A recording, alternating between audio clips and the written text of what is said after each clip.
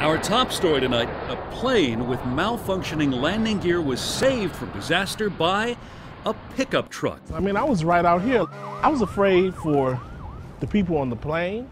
Like the front wheels weren't coming down, and so it needed help landing. Inside the terminal, passengers awaiting their flights watched it all unfold. We heard this huge commotion, and everyone rushed toward the window. Yeah. We see an airplane coming in, and it's gonna crash or so, I think. This truck just comes out of nowhere, and it just came right under it, and the plane just landed right on top of the truck.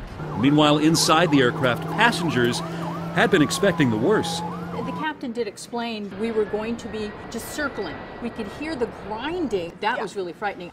The truck, a Nissan Frontier, was driven by an airport mechanic. He says he doesn't consider himself a hero. I heard it coming over the radio. The plane was coming in, so I just had to gas it, get it up to full speed. You know, got the Pro 4X off-roading package, so this thing can handle some pretty rugged stuff. More, including reaction from pilots and air traffic control. That's coming up tonight at 11.